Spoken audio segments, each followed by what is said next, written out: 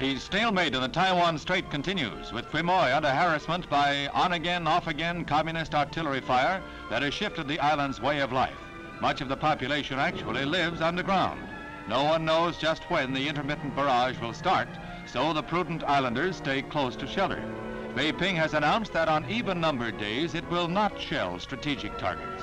But in practice, shells have landed on some even-numbered days, while some odd-numbered days have had no gunfire. Confusing perhaps, but in no way lifting the constant peril to each islander presented by the mainland guns.